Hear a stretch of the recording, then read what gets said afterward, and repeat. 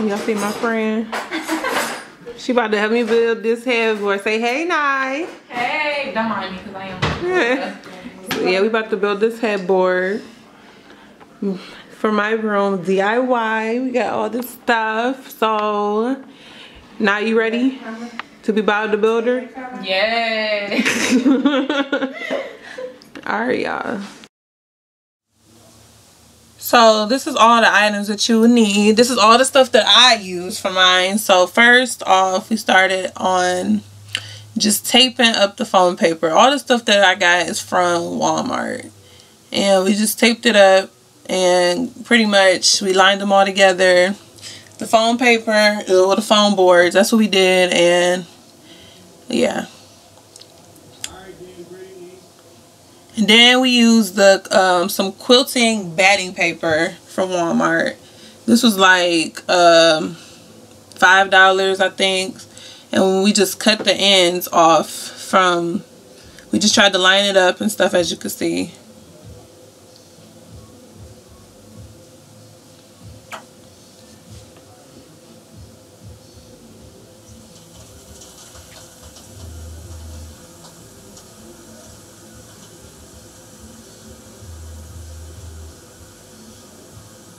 Right here we just keep cutting until we get enough, because we didn't want too much. Later you'll see that we cut more off because we left too much on, and you don't really need that much. As you can see, all that, you don't need all of that. And then we started off with hot gluing. We used the hot glue. We didn't use a stapler. We should have, but the glue worked just as good. It just takes longer, but it's more time consuming. And then I just pretty much just glued it down, held it for about 5 seconds.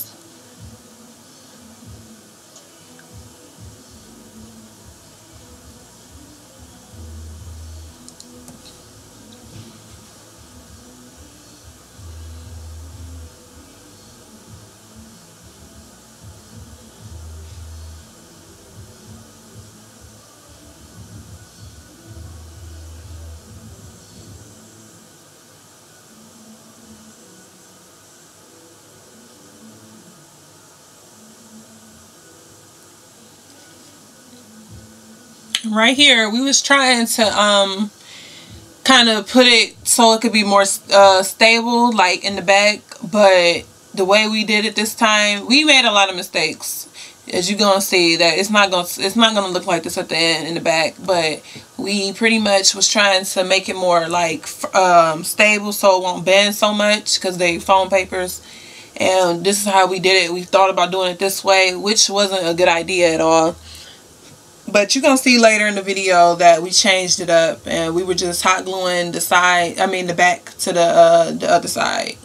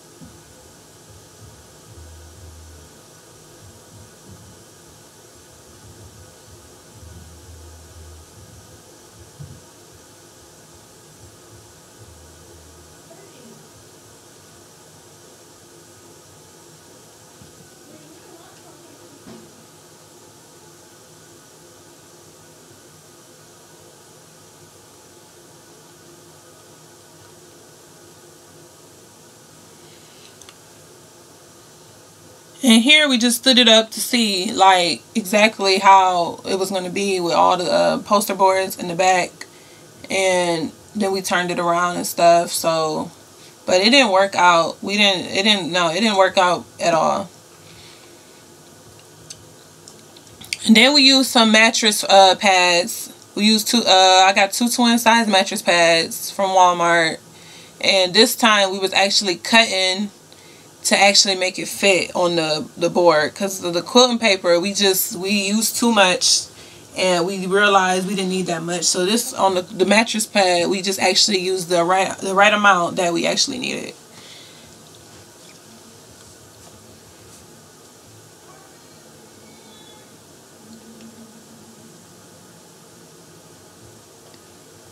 And then that's how that turned out, like that. And we had a little extra space, but that's fine. Nothing, you're not gonna even be able to see it.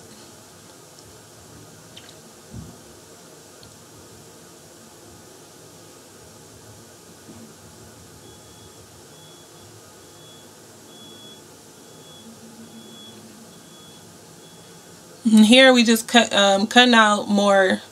We used two. We put 2 layers on top, so it could be more thicker, and I like that better, because we were actually just going to use one, but I had to cut off more to the end because we had to use the other half of the other sheet.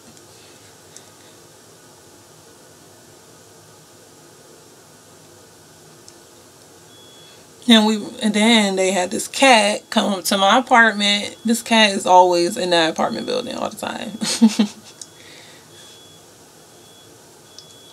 So now we just putting on the quilt. I mean the fabric quilt, the fabric. And I got a white one. I liked it though. They just trying to figure out, space it out.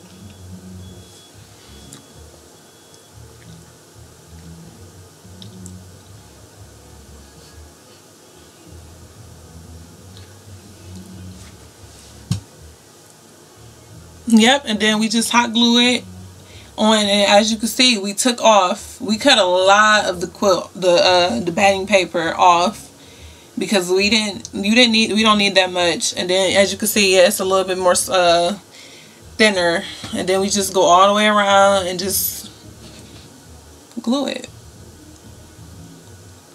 And then that's that, and I like the way that was coming together.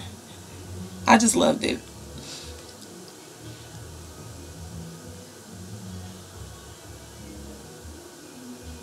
And now we're going to glue on the diamonds, which took forever. So I lost the footage of us actually how we put it in there, but it was really simple after we went to the store twice to get other stuff. But that's how that came out, pretty much like that. And I'm just in love with it. Like, oh my god, I just love it. And then this is the finishing touch, and it just makes my room just look so much better. Like, I had to have a headboard. I was just not trying to pay no $200 $300 for no headboard. But that is it. Yes, girl, you better work, in my Jeffree Star voice.